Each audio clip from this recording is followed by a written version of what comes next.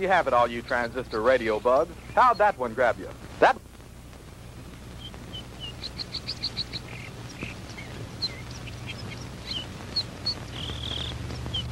Howie, for heaven's sake, it's almost dark. If you don't hurry up, we're going to be late for the game. Margie, have you ever tried to fix a fuel pump to a rock and roll beat? Well, I'm sorry it made you nervous.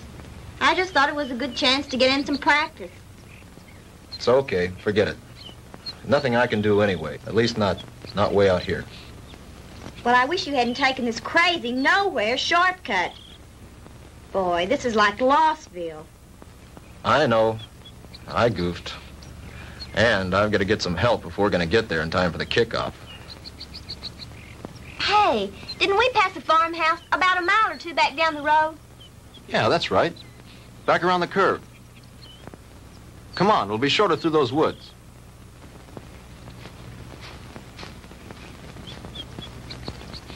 Oh, Howie, look. I don't think we ought to go on that property.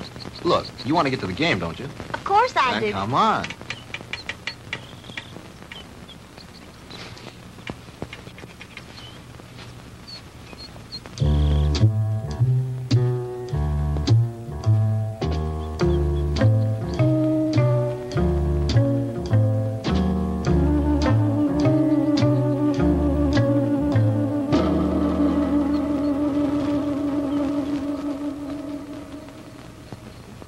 Howie, it's cold. It's so dark, we should have brought the flashlight. Ah, it isn't working. Batteries are down and I forgot to replace them.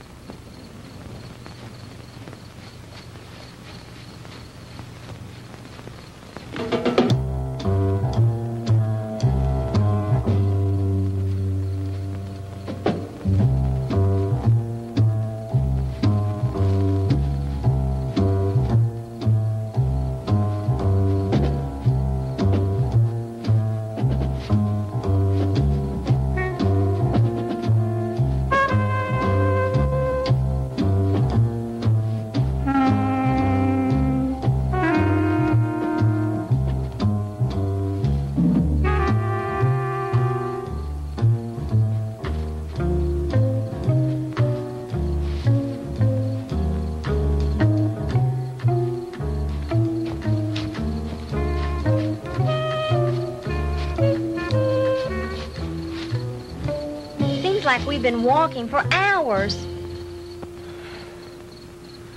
Well, it can't be much further now. Hey, there's a light.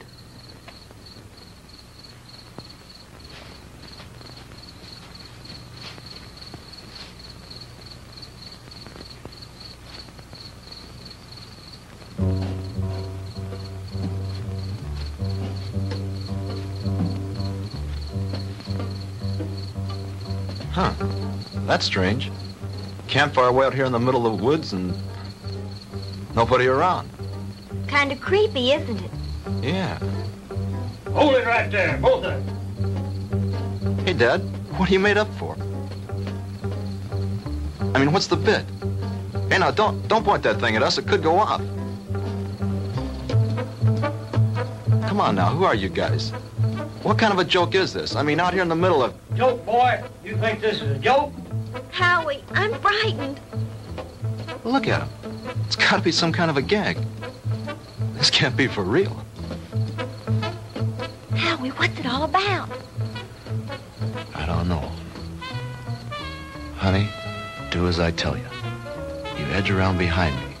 Tell me between them and you. Then run like the devil. Howie, not alone? Do as I say. What are you two young'uns doing out here? Quick, don't let them get away! Run, Margie! Head for the car! Stop, boy! I'll shoot!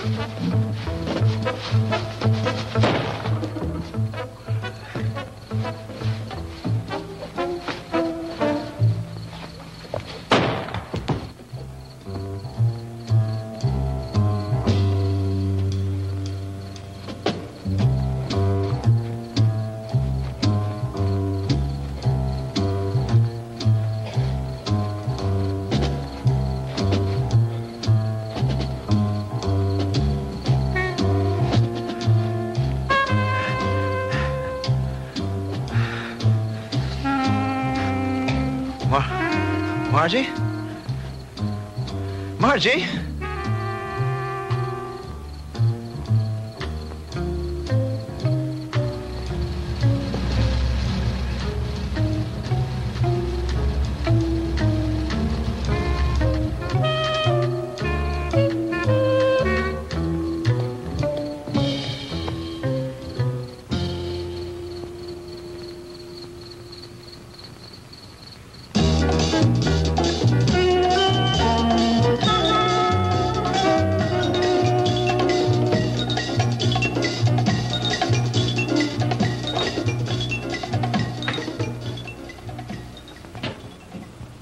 Oh, hello, Jim. What do you need? I need my ever-loving paycheck. What's the rush? Payday's tomorrow. I know, but Reed said you'd have it for me tonight. Oh, did he now? Yeah, that way I get a couple hours head start on my first vacation in 3 years. Relax. The girl's on her way up from accounting with it now.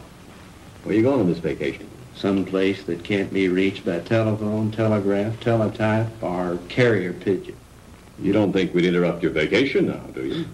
Why not? You guys did it for the last 2 years. Jim, nice story you turned in. Well written. Had a lot of punch. When he talks like that, he wants something. As a matter of fact, there's one little favor I'd like to ask you to do before you leave. Uh-oh. Here it comes. As a matter of fact, here it is. The accounting department is certainly coming up with much more interesting figures lately. See you guys. Oh, come on, Jim. Now, this will just take a few minutes. Not much out of your way. All you have to do is get a few details and phone them in from there. From where? Carver Street Hospital. Murphy called in from police headquarters, and some college kid was brought in with a gunshot wound. Here's his name. Why doesn't Murphy cover it? He's on police tonight. He's busy on the cat burglar story. Who shot the kid? That's what I want you to find out. May not be anything in it, but you never can tell. Okay, I'll do it. But afterwards, I'm leaving for my vacation. Definitely, irrevocably, and finally. Do you read me Great White Fathers? Only too clear. Have a good time. I intend to.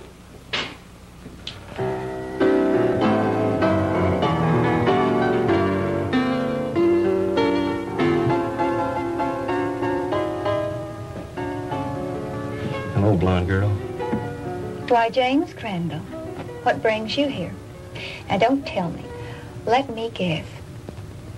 They sent you down for an egoectomy. A what? An egoectomy. They're going to cut out that big, fat ego of... Oh, that's funny. Funny. I want some information. Like what?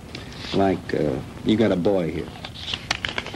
Howard Ellison, college kid. In some kind of shooting scrape. That's the kid they brought in this evening. But I don't think he's having visitors. Well, could I speak to his MD? Mm-hmm. That would be Dr. Wilson Blake. Ah, yes. Blake of the Rusty Scalpel. Oh, you know him? I should. He broke into me once and stole an appendix. Oh, funny. That's funny. He's in his office. I know where he is. Dig you later, Angel. Yes, that's all right with me, Dr. Thornton. 10:30 will be fine. Yes, I think the whole administrative staff should be there. Fine. See you in the morning, Doctor. Goodbye. Come in. Jim Crandall. Hello, Will. How are you? Hey, number one, how about yourself? No complaints? Can you spare a few minutes? Sure I can. Are you on duty? No, not really. I'm officially on vacation.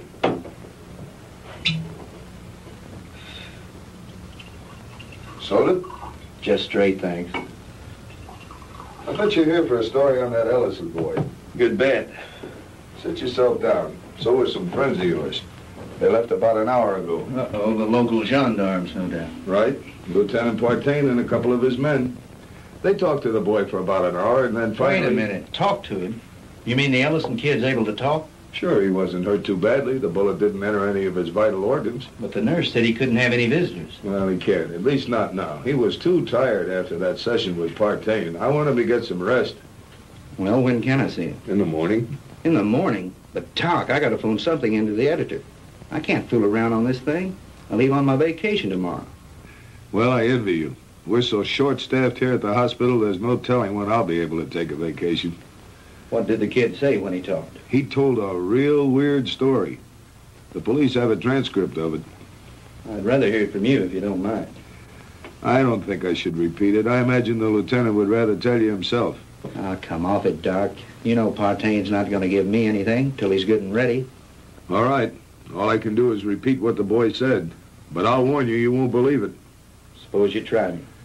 Well, this Ellison kid is a student at the university, a cheerleader, an honor student, an all-around popular kid. Early this afternoon, he and this co-ed... Co-ed? You mean there was a girl with him? Yes, one of the majorettes from the band, a girl named Margaret DeMar. DeMar? Couldn't be related to Sandy DeMar, the nightclub thrush. As a matter of fact, yes, her sister. Well, that adds a dash of color. What about the girl? I'm getting to that. Now, do you want to hear this story or not? Okay, go ahead. Well, early this afternoon, they left the university on their way downstate to that night game against Southern Tech. They had permission to drive down instead of going on the bus with the other students. They were running short of time, so they took a shortcut on one of those farm roads. Ellison's car started acting up and finally quit on them. They had to have help, so they started walking, trying to make it to a farmhouse. I said, hold it right there. Hey, Dad, what are you made up for? What are you two young'uns doing out here? Quick, don't let him get away! Run, Marjorie! Head for the car! Stop, boy! I'll shoot! He started running, and that's when he got shot. He got up and he kept on running. He made it back to the car. He looked around for the girl, and she wasn't there. After that, he blacked out. A passing motorist picked him up and brought him in, and that's the story the way he told it. You sure weren't kidding when you called it weird. I've heard some screwy ones in my time, but this one takes the prize. Yeah, that was exactly my reaction, at first. What do you mean, at first? Well, sometimes I'm forced to alter my opinion by certain evidence. I don't know if you're aware of it, Jim, but my hobby is American military history. I collect historical military objects like some men collect stamps. Like this item that was brought in by a patient a couple of months ago. You know what that is? Well, it looks like some kind of rifle slug. Mm-hmm. I have a cigar box full of those at home. My brother and I used to find those in the woods and dig them out of trees when we were kids, back in Georgia 30 years ago. It was one just like the one you're holding now that I took out of young Ellison's body and gave to the police this evening. And if you ask me, they're going to have to dig a long way back in their ballistics file to find anything that matches that. Yeah? Yeah. You see, that's a mini-ball. The kind of a bullet they used during the Civil War.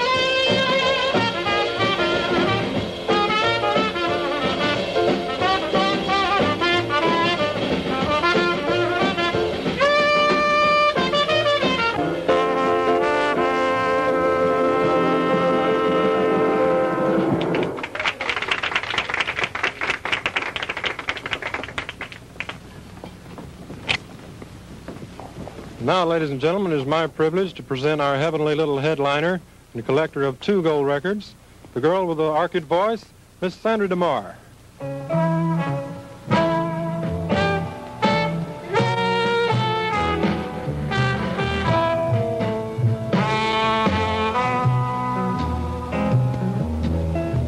Go on away and leave me alone. I want to be by myself when I cry. And there's gonna be some crying, 'cause I just told my baby goodbye. Get out of here and leave me alone. I don't care whether I live or I die, 'cause my life's already over. It ended when he told me goodbye.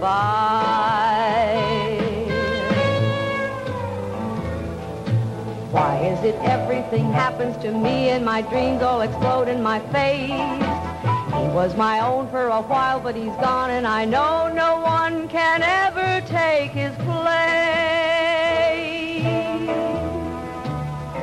So go away and leave me alone. I've got a right to my own private cry. Coming down with the sorrows, 'cause I just told my baby goodbye.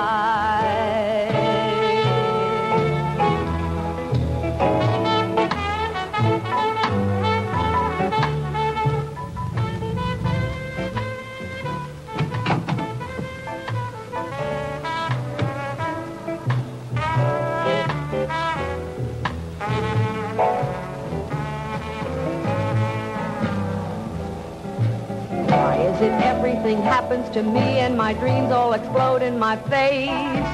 He was my own for a while, but he's gone, and I know Good evening, no Lieutenant. one. Evening, Ramon. No Is this visit official? Oh, there's nothing to worry about. We'd like to talk to Miss DeMar when she's through singing. Did you give her something while you're waiting? Thank you, no, we're on duty. Leave me alone. I've got a right to my own private cry. I'm coming down with the sorrows, 'cause I just told my baby goodbye.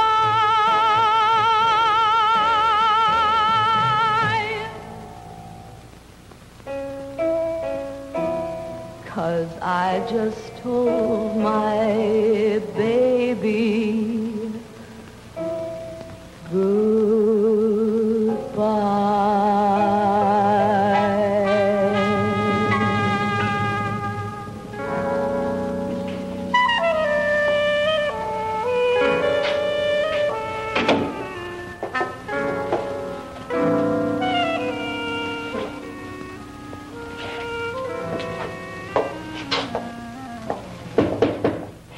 Yes. Sandy, are you decent? Yes. 2 gentlemen from the police department want to talk to you. Police? Yes, Miss DeMar. I'm Lieutenant Partain, and this is Detective Lasky. We're just making a routine investigation. Have you heard from your sister this evening? Margie? Why, no. Why do you ask? Well, we just thought she might have called you. You see, we have reason to believe she may be missing. Missing? I don't understand. She's at a football game in Stephenville with Howard Ellison. I'm afraid not, Miss DeMar. Maybe you'd better sit down and let me tell you all that we know about it so far.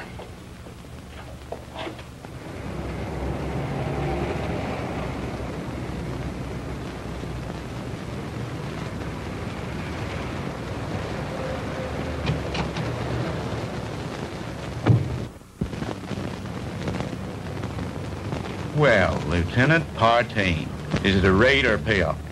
Lasky, we got the Walter Winchell of the Boondocks again. You been talking to the DeMar girl? So you know about it already? Yeah, but not enough. Can you fill me in? At this point, you probably know just about as much about it as we do. Why don't you stop by the office in the morning when we had more time to work on it? Oh, come on, Fred. Can't you give me something tonight? I start my vacation tomorrow. Good fishing.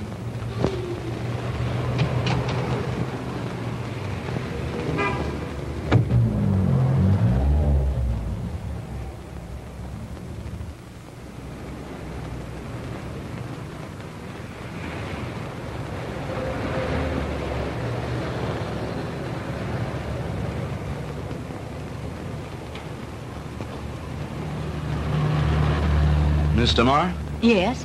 I'm Jim Crandall with the Sentinel. Could I talk to you a moment? I'm sorry, Mr. Crandall. I really haven't time to talk. I've got to get home in case my sister calls. Well, that's what I wanted to talk to you about. Can I give you a lift home? Thanks, but I'll take a cab. Well, they're kind of slow this time of night. Well, all right, if you're sure it's not out of your way. Of course not. It's part of my job.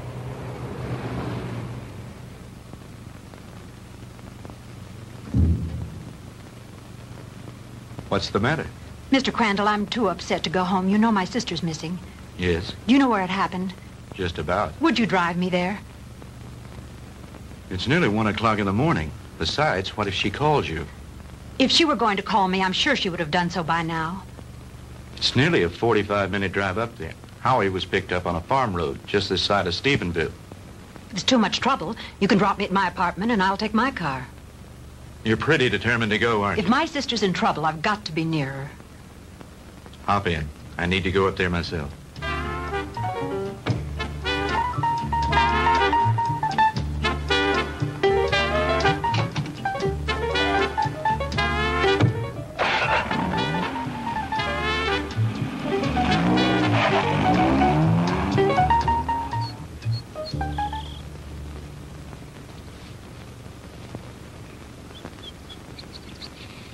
Lieutenant, we checked that house from top to bottom.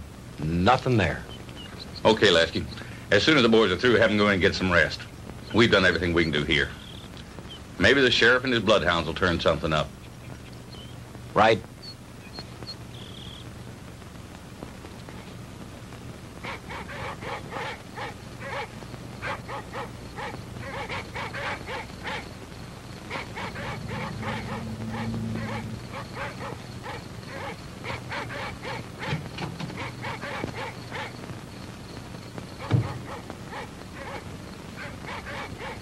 Lieutenant Partain around? He's up in the woods someplace. Evening, ma'am. Has there been any news of my sister? You're Sandra DeMar? Here comes Partain now.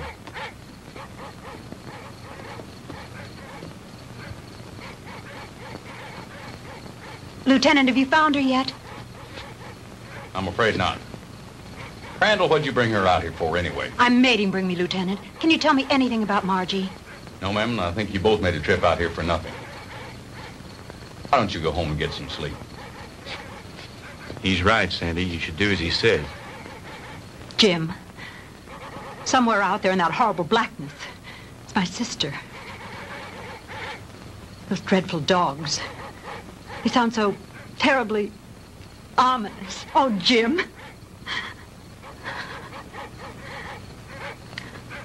Come on. We'd better get back.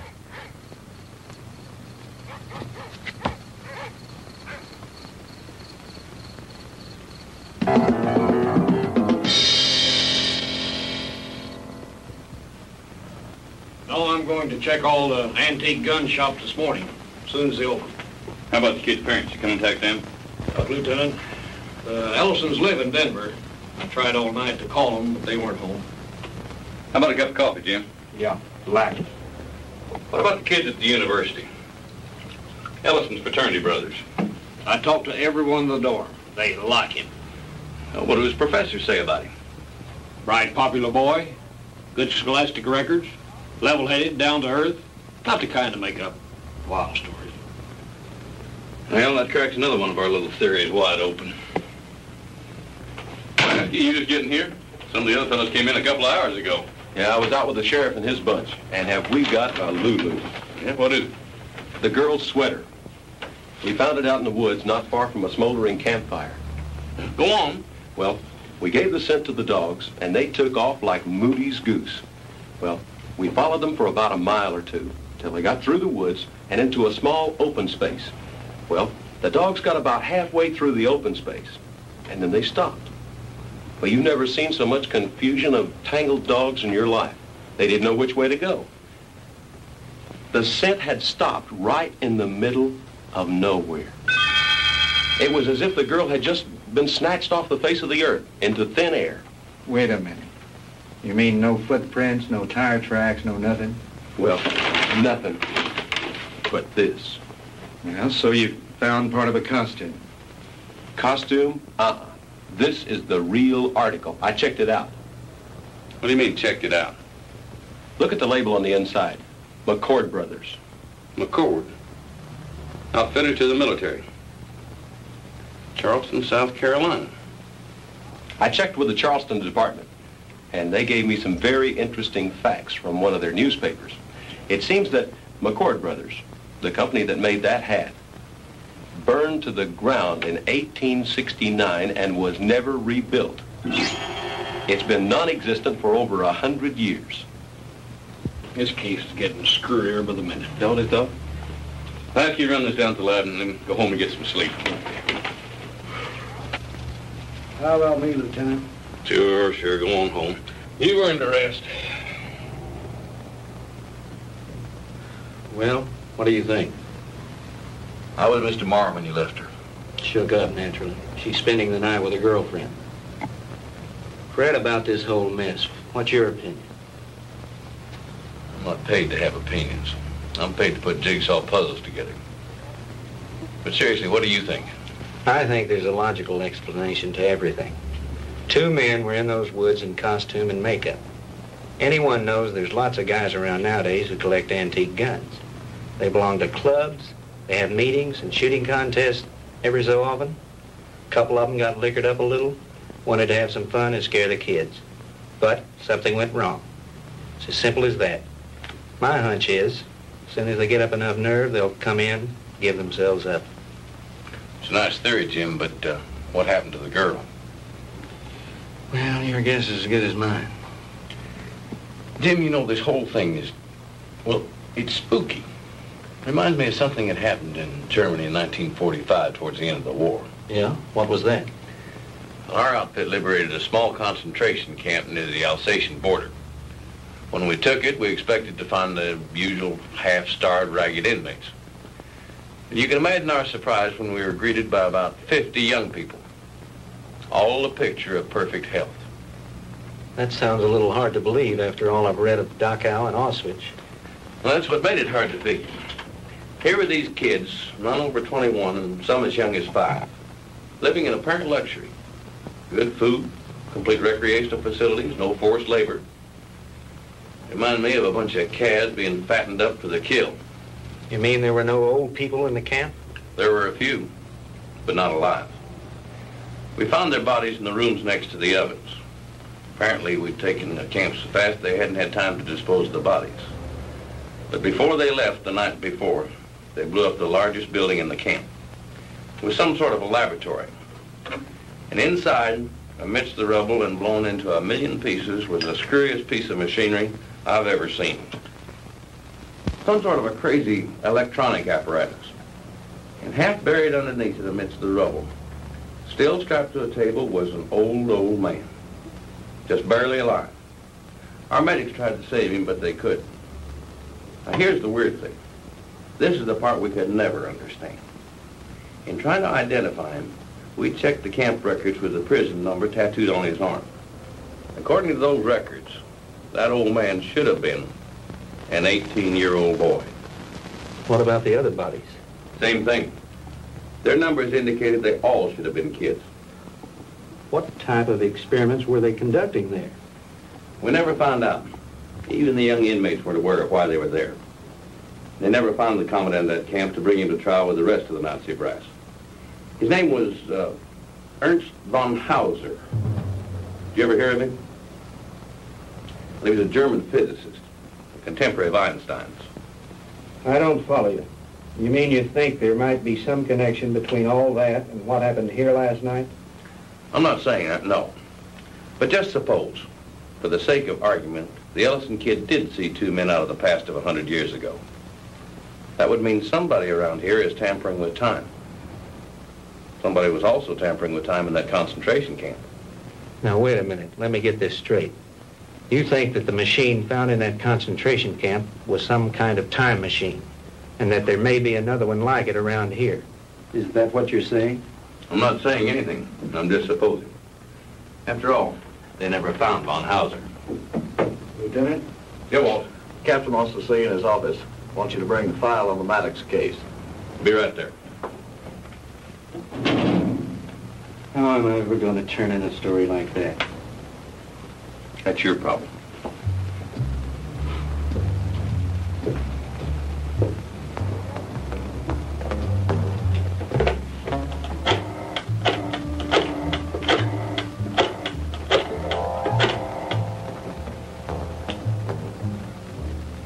Hello? Give me the city desk.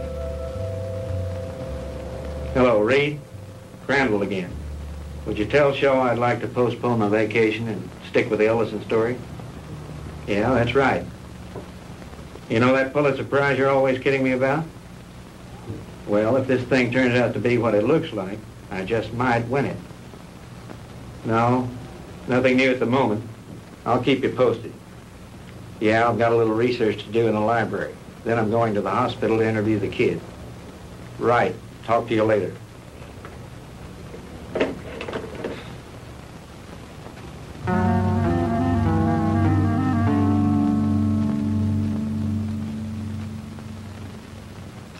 All right, Howie, you can go on with your story. That's about it, Mr. Crandall. I remember reaching the highway, and Margie wasn't there. And then I blacked out, and the next thing I knew, I was here at the hospital. And you really don't think, Howie, that those guys were just a couple of kooks in Civil War costumes? Mr. Crandall, I don't know how to explain it, but I got the distinct feeling that these guys were for real. I mean, like something straight out of Gone with the Wind. Howie, what's your idea of what happened to Margie? Do you think these two guys grabbed her? I don't know, Mr. Crandall. I don't know. That's what's bugging me out of my skull. Nurse, is Mr. Ellison awake? Yes, he is. He has another visitor, but you can go on in. Thank you.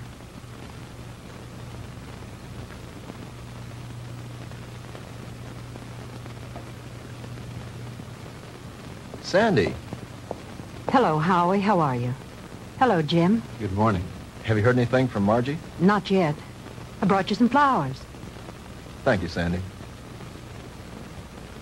I'm sorry about all this. I mean... It's all right, Howie. Now, don't you worry. Whatever happens, I know it wasn't your fault. Jim, have the police found out anything yet? No new developments. I'm going up there in a little while and have a look around myself. I want to see the place in the daylight. Would you mind if I went with you? Of course not. I'd enjoy your company. Howie, would you forgive us if we ran off right away? Sure. I understand. I'll drop back in later. Bring you some magazines. Yeah. True Confessions and Ladies' Home Journal. Gee, thanks, Mr. Crandall. Those are two I never miss. See you later, Howie.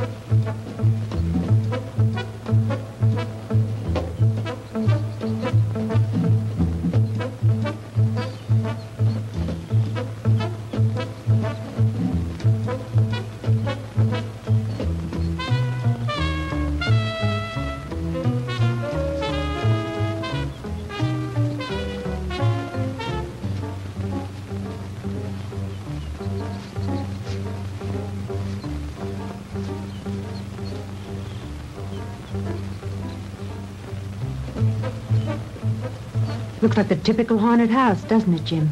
Yeah. The meadow where they found the cap and where Margie's trail ended is supposed to be nearby. Do you think this old place has anything to do with her disappearance, Jim? I don't think so. They searched it and didn't find anything. Her sweater was found somewhere in those woods. think I'll have a look around.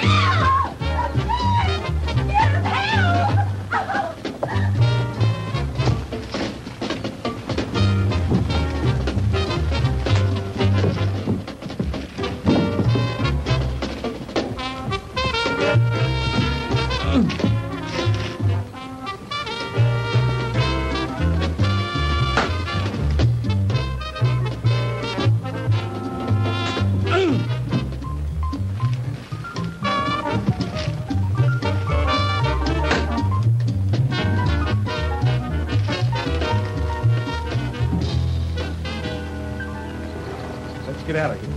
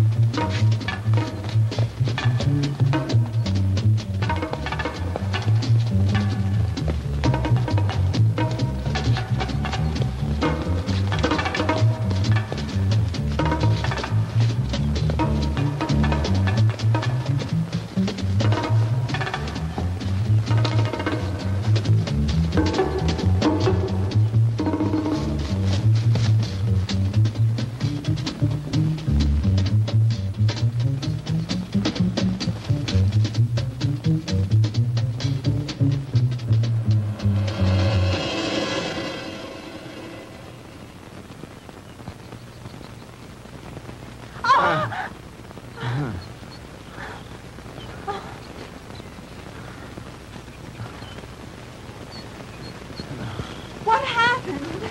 I don't know, but we better get back to the car.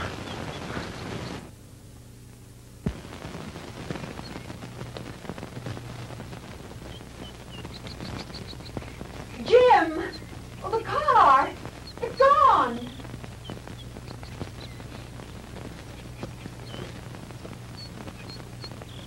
Jim, someone must have stolen it. I would have heard the motor start up. Besides, I had the key in my pocket. Well, this must be the wrong place. This isn't where we left it. This is where we left it, all right. But it looks different here. There are more trees than there were before. And that fence, that wasn't here when we came down the road. And the barbed wire fence is gone. Jim, we're lost. I don't think so. At least, not the way you mean. Jim, I'm frightened. It's all right. Let me think a minute. This road was paved, and now it's dirt. And there isn't a telephone pole in sight. I know. Jim, what is it? What's happening? I don't understand it. Where's the car? Where are we now? Jim, I know you know what's happening to us, and you won't tell me. And why not? What's going on? Fantastic. Incredible. I never really believed it. Tell me what's happening. Sandy. What's going on? What dreadful thing Sandy. is happening? Tell me. It'll be all right. Everything's going to work out. But we have to keep our heads. I believe our best bet is to follow this road and see where it leads. Come on.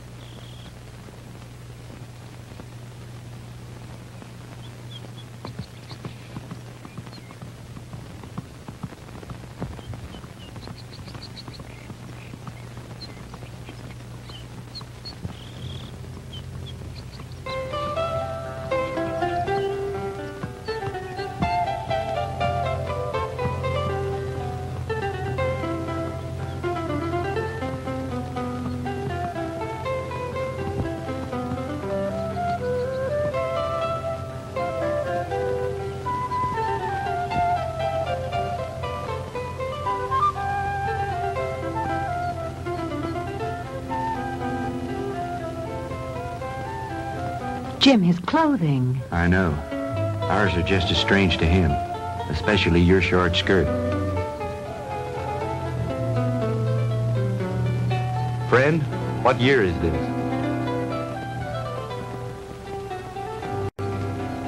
Where are we? Witchcraft! Witchcraft! Ha!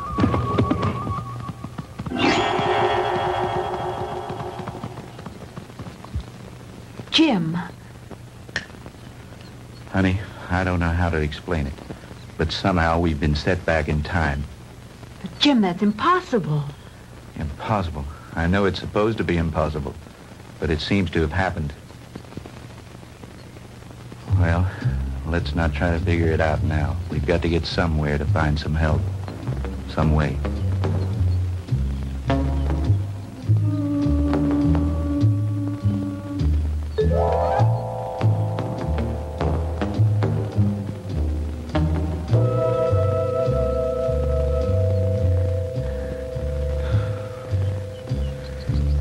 Jim, I'm sorry, but I don't think I can go any farther. I simply have to rest. All right. We'll stop for a while.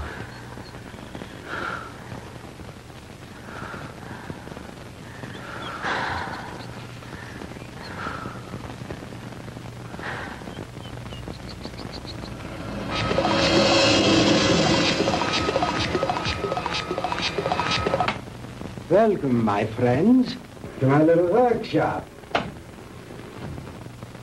Do not be alarmed or cause unnecessary commotion. You are in no danger. At least, not for the moment.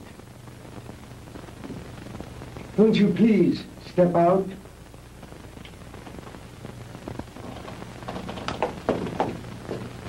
I am Dr. Ernst von Hauser. These are two of my assistants, Manfred and Wolf. Where are we? I told you. We are in my little workshop. And I tell you again, please do not be alarmed. What time is this? What century are we in? Does it matter, my friend? There really is no such thing as time, except as a relative measuring device in your own mind. We're not interested in double talk. What happened to Margaret DeMar? What have you done with it? Please, Mr. Crandall, you will please remain calm. What have you done with my sister? Your sister is entirely safe, Mr. Marr, and I assure you I did not bring her here intentionally. She certainly didn't come here of her own free will. I didn't say that. I brought her here to keep her from harm. Then where is she? Let me see her. But of course. To the armor! Kommen Sie her! Schnell! To the armor. Bringen Sie Fräulein DeMar zu ihrer Schwester. Well,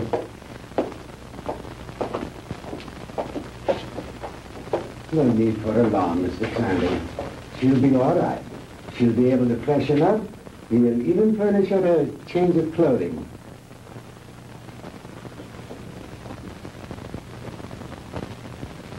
I notice you were intrigued by my servant girl, Didiana. And there you might be. Just a few thousand years ago, She was serving in the court of Tutankhamun, one of the great pharaohs of Egypt.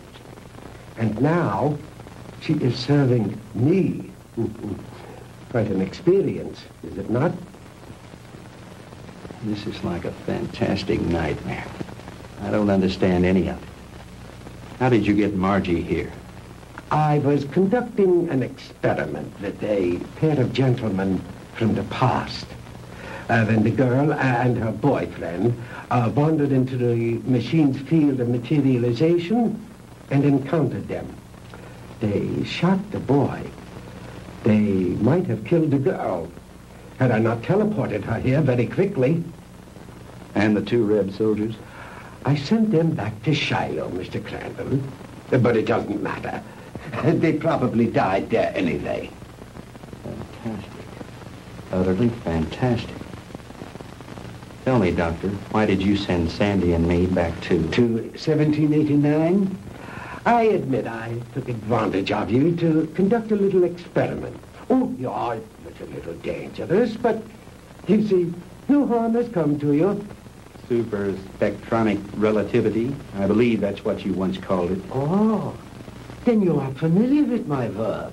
To some degree, yes. I read up on you this morning in the library after talking with the police. Oh. And what did you learn about me? Quite a bit. I know of your early career and some of the brilliant discoveries you made in the field of physics, and that you were expelled from the International Congress of Physicists because of your theories. Oh, that was a humiliation which will soon be avenged, Mr. Crandall. But go on. What else did you learn of me? Well, I know that you were a friend and sponsor of Adolf Hitler, that you helped elevate him to power in the 30s, and became the organizer and administrator of his Department of Scientific Warfare. That's another thing that puzzles me, Herr Doctor.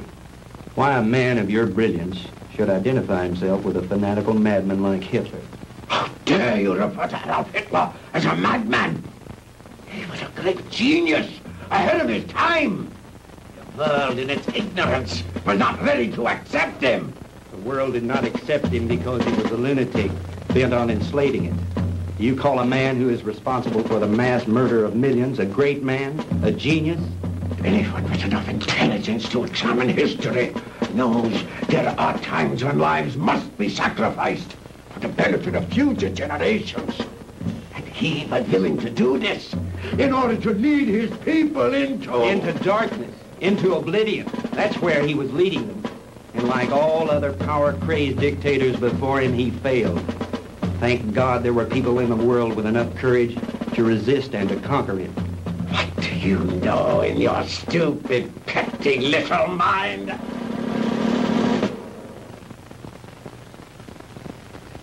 You will forgive me, Mr. Crandall, for my outburst of temper.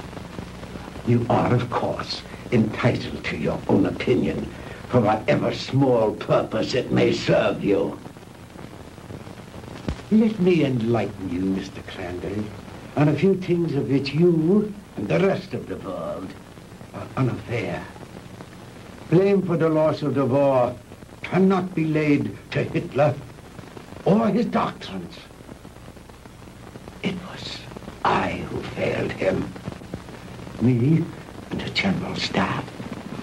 He called for weapons, super weapons, to turn the tide of war in those last few days.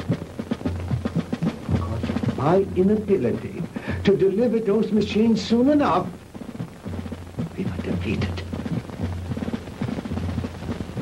It might interest you to know that during those last few months of the war, we had almost perfected weapons so far in advance of anything that had gone before them as to make modern warfare in all its forms completely obsolete.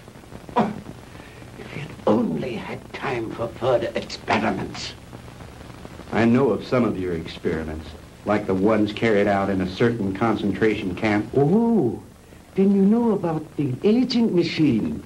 Yeah, they had almost perfected that one when the war ended. Oh, but that machine was one of the more primitive devices. like the jets and the rockets that we used so briefly.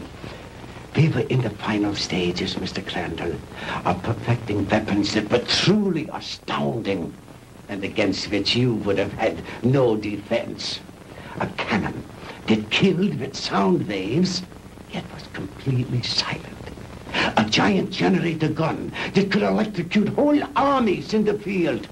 Oh, and more, many more. We'd have only had a few more months to perfect those weapons. We could have plucked victory from the jaws of defeat. The Third Reich would have endured, not for 1,000 years as the Fuhrer dreamed, but forever. But the fact is that you failed, Herr Doctor. Failed and lost. But you are forgetting one thing, Mr. Crandall. That was 20 years ago. Since then, I have perfected and even improved on my original weapons. And we have conquered time. Dr. Einstein's so-called fourth dimension. Hitler will return, Mr. Crandall, and soon. Your victory was but a temporary one.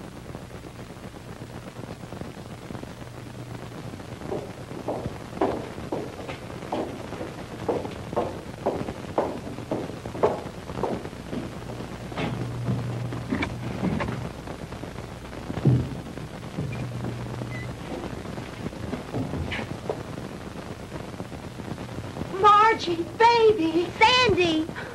Honey, are you all right? Did they hurt you? Oh, Sandy, I didn't think I'd ever see you again. Oh, I'm all right.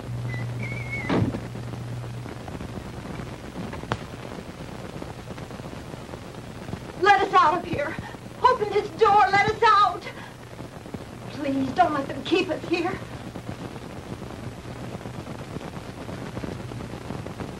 I have my own underground atomic power supply. Here are the master controls, and here are the selectors. With this dial, I can control the century I wish to deal with. These other dials, of course, are for the selection of the year, the month, the day, even the hours and minutes, and even seconds. These are the acceleration switches with which I can control the velocity or speed of the passage of certain relative segments of time, just as you would increase or decrease the speed of an automobile. Is that too difficult for you to grasp, Mr. Crandall? Frankly, I'm beginning to doubt my sanity. You needn't.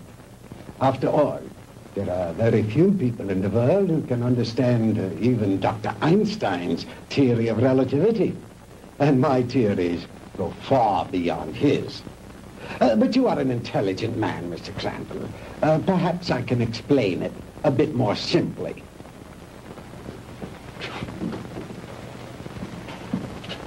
We will let this line represent the world. With a line here to represent the equator, and a mark here and a mark here for the north and south poles.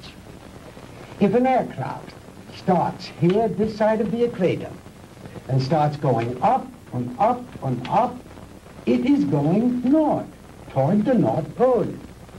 But the instant it passes over the pole, it is no longer going north. It is going south. And yet, it has not turned or changed its direction in any way. Now, that is the simplest way I know of to make you understand how my theory of superspectronic relativity was first developed. It has long been established that time and space do not exist except in relation to each other. Therefore, they are inseparable, indivisible, a space-time continuum. The faster we travel in space, the faster we travel in time. Now, let me use this short vertical line to represent an instant of time, on this horizontal arrow to represent velocity or speed. Now then, scientists have long held that light is the top limiting velocity in the universe. In other words, there is nothing in the world faster than light. And yet it is known that beta particles ejected from the nuclei of radioactive substances can attain velocities up to 99% that of light. Now, I have always based my theories on the premise that there is no limit to space. The universe is limitless. Well, if there is no limit to space, then there is no limit to time, and no limit to velocity. Therefore, I thought there must be something in the universe that was faster than light. Oh, the years of frustration and failure before I finally had to submit to the one irrevocable fact: there is nothing in the universe faster than light. But I discovered a new ray in the spectrum with a wavelength infinitely shorter even than that of the cosmic ray. This ray I called the minus ray. I'm afraid you lost me, Doctor. Well, in other words, while I discovered that the velocity of light is indeed the top velocity in the universe, that velocity need not remain constant. I discovered that through minus rays, velocity could actually be accelerated. Let me illustrate in this way. This line represents an instant in time. An instant, that is, in relation to our immediate vicinity in space. Now, if you enter a dark room or flip a switch, that room is instantly flooded with light. That is because that light, traveling at its great velocity, takes hardly any time at all to cover that small area of a room. It is immediate, instantaneous. Now, if that light had traveled any faster, it would have come on before you flipped the switch. Are you beginning to understand? I think so. Fine. Now then, just as I illustrated a moment ago, with the airplane flying up over the world, heading north until it passed over the North Pole, then its direction became south. The same thing is true in a sense of time. If the velocity of ordinary light, represented by this arrow, should be accelerated, then it will pass beyond the instant, represented by this vertical line, and no longer be moving in the direction of the future, but it will be moving in the direction of the past. It will no longer be going forward in time, but backward. The greater the velocity, or I should say, the greater the acceleration, the further back in time it will travel. In other words, if a guy left New York for Los Angeles and traveled fast enough, he'd get there before he started. You joke, Mr. Crandall, but crudely expressed, that is exactly what would happen. Why are you telling me all this? To impress upon you the superior scientific knowledge that we possess, my friend, and to illustrate why we would have won the war if we had only had a few more months. We were the slaves of time then. Time was our master. But I have changed all that. Now we are the masters, and time is our servant. Ah, you Americans are an egotistical, arrogant lot. How proud and superior you felt as you strutted through the ruined streets of our cities. The proud conquerors claiming the spoils of war. It's only temporary, my Yankee friend. Soon Hitler will return. We'll rewrite history. And the Third Reich will endure. Not for 1,000 years or 100,000 years, but forever. Immortality. The age-old dream of man is ours. The rest of the world will fall at our feet, and we shall rule for all eternity. Oh, good. Did you make the young ladies comfortable? Jawohl, Herr Doctor. And Manfred, did you see that Mr. Marr had a change of clothes? Jawohl. Good. The lecture is over, Mr. Crandall, and you look tired. If you will follow Manfred and Wolf, they will show you to your quarters. We weren't planning on staying. We want out of here now. I'm afraid that is impossible, Mr. Crandall. I must insist that you accept my hospitality. Now, wait a minute. Get your hands off me. Let go. Hauser, you can't get away with this.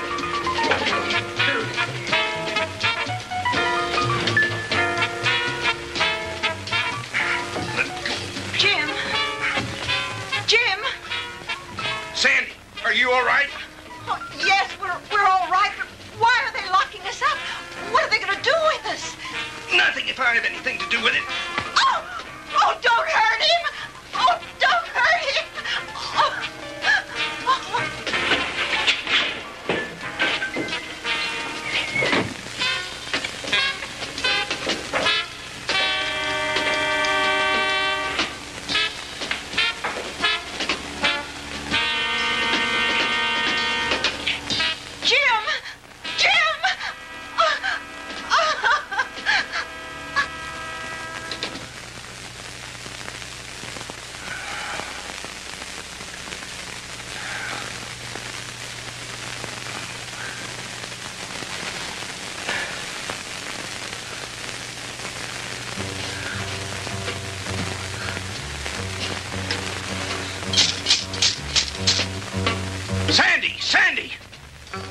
Sandy, answer me.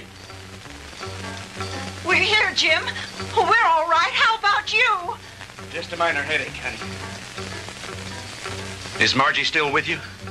Yes, she's asleep. Jim, I'm scared. What do you think Von Hauser intends to do with us? I don't know. But I do know one thing. I've got to figure a way out of here. Sandy, honey, I'm sorry about everything. I shouldn't have brought you with me this morning. It wasn't your fault. I asked to come along. After all we've been through, you must be beat. Have you had any sleep? No, I was worried about you. Well, try to get some rest while I do some thinking. Okay. As soon as Margie wakes up, I will.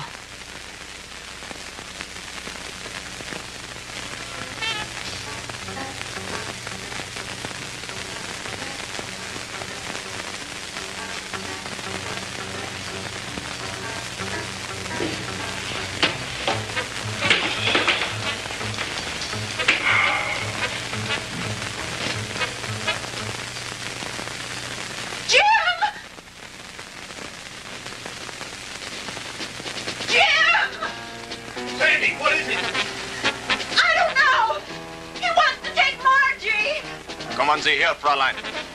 No, no, Sandy, don't let him take me. Kommen Sie her. No, no, Sandy. No, leave her alone. Take your hands off her. Don't let him take me, Sandy. Don't let him take me. Turn her loose. Oh!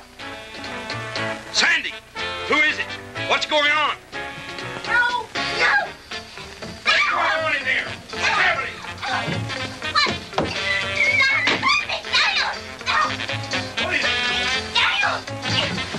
What are you doing? Where are you taking her? Margie. Margie.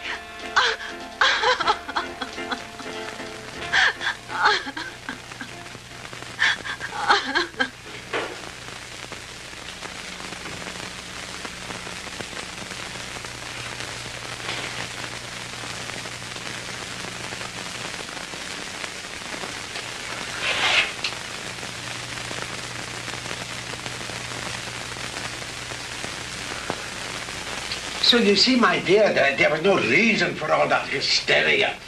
You've really nothing to fear.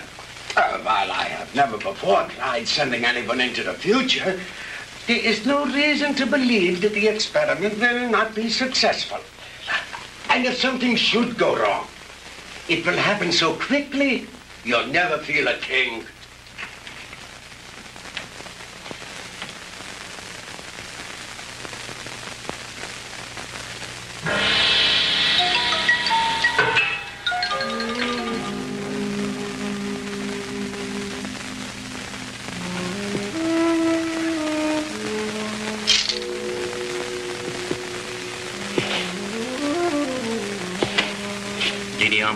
It is time you eat now. You speak English? Many others before you, they teach me talk. You mean there have been other prisoners here? Many. Are there any others here now? They all disappear. You eat now. It is all they give me for you. It's all right. At least it's better than nothing. Didi Alma, you've got to help us. You're our only hope. No. I cannot help you. But you've got to. You're the only one. If you could get hold of the keys. No. They'll kill me. I cannot help you. Please, Didi Alma, listen to me. No. We'll never get out of here if you don't help us. Please, Didi Alma. Please.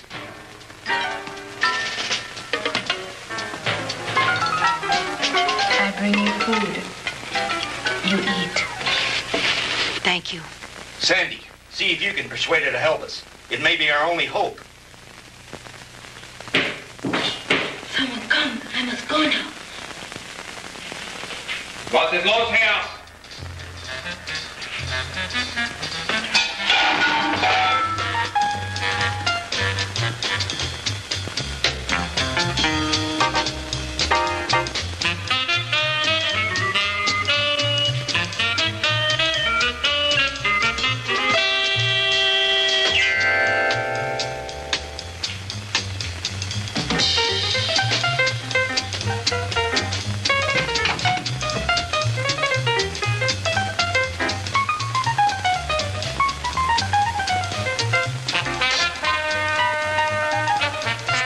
From me. Oh!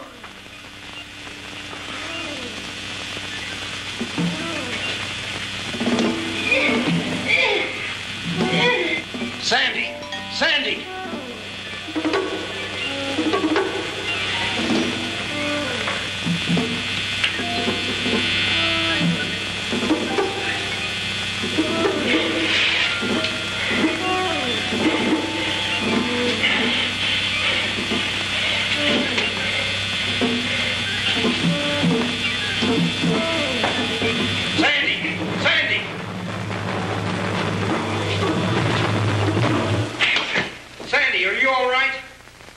Can you hear me?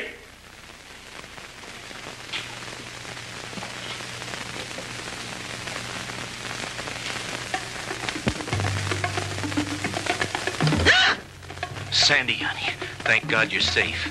Quick, get his keys.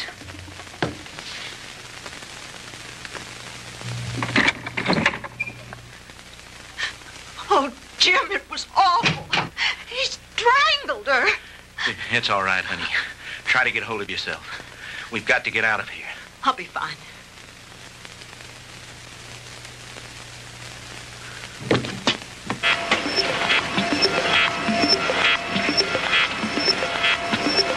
I told you, Mr. Maud, the struggle is useless. You will only tire yourself needlessly.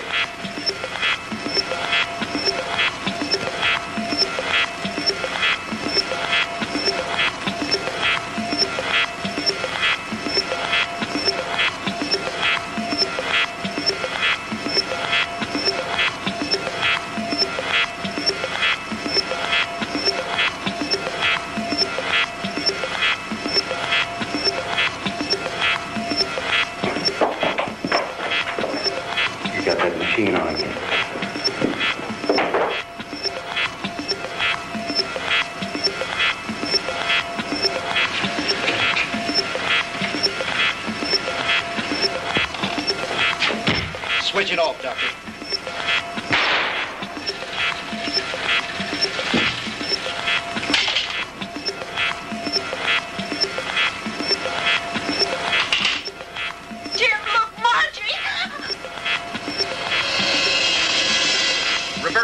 Doctor.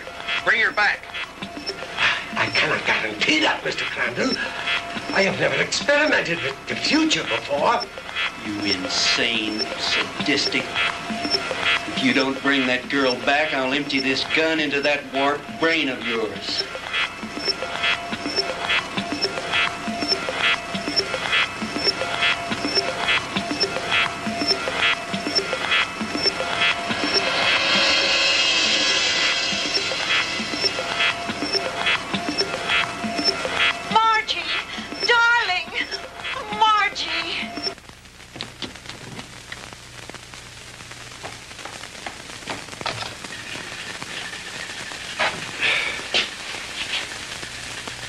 It's too bad, Mr. Crandall, that you are not interested in science. But you Americans are so impractical anyway. Jim, look out!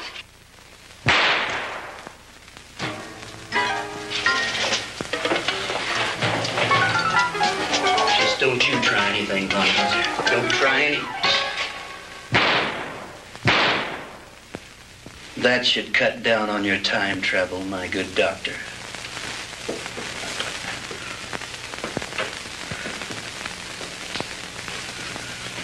How about the attic? You searched that, didn't you? Yes, sir. That's where we found the Nazi soldiers and the radar equipment. Then this house has some connection. Crandall's car was found not too far from here.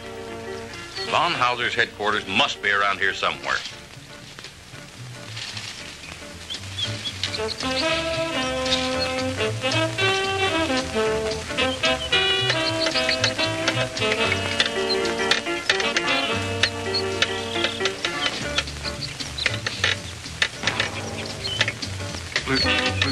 Lieutenant? Yeah?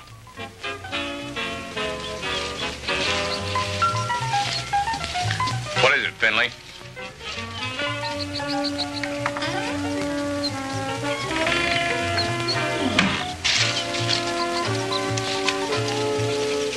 Jim and the DeMars.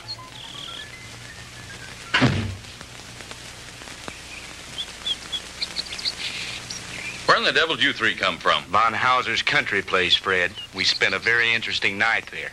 Where is Von Hauser? Down there in his laboratory. Listen. What's that sound?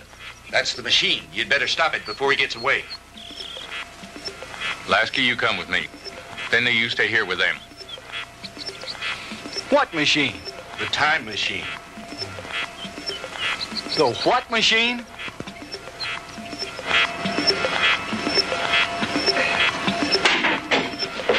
All right, Professor, hold it right there.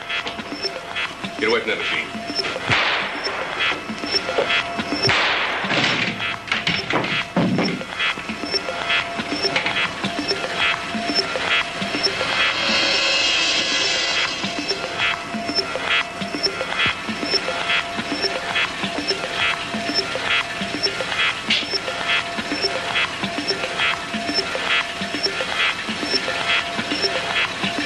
If I hadn't seen it with my own eyes, Lieutenant, I wouldn't believe it.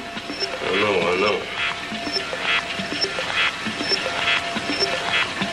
Lasky, if you ever tell anyone what I'm about to do, I'll have your job so help. Is that clear? Lieutenant, I ain't seen nothing.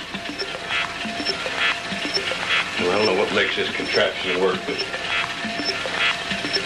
I think I know a darn good way to shut it off.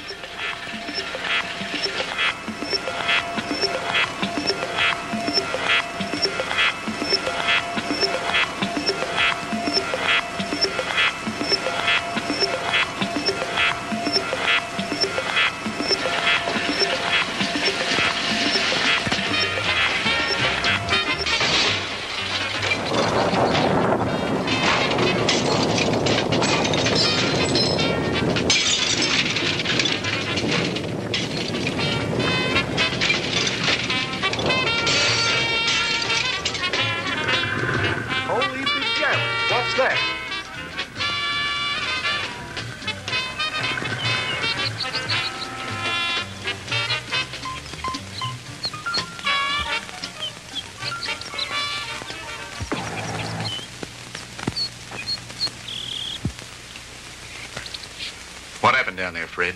Forget it. Finley, call Miller at headquarters. Have him send some of the boys out. Are you two all right? Everything's fine. Thank you, Lieutenant. Why don't you take the two ladies home? Come on, Lasky.